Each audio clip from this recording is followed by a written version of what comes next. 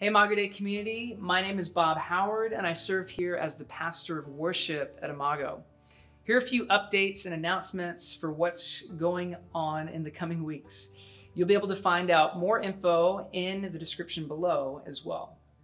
On October 27th, Imago Day is going to be hosting a Zoom conversation for us to learn more about folks in our city that have arrived through refugee resettlement and those who are seeking asylum here in Portland.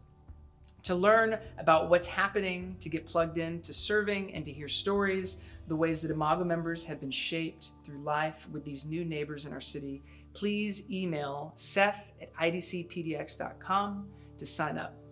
Next, starting Sunday, November 14th, our Central City campus will be going to one service on Sunday mornings. Now we're going to be gathering at 10 a.m., which means that we're splitting the difference between our 9 and our 11 a.m. services.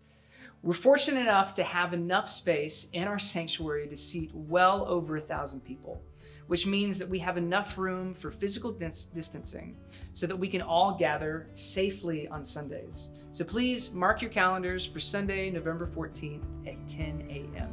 Thank you, Imago. We'll see you again next week.